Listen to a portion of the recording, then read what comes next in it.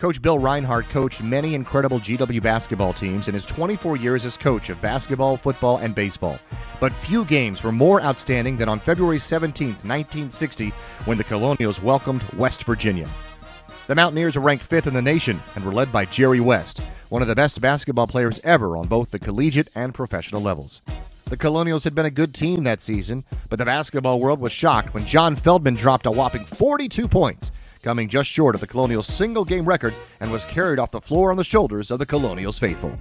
This was one of the greatest moments in Colonials history.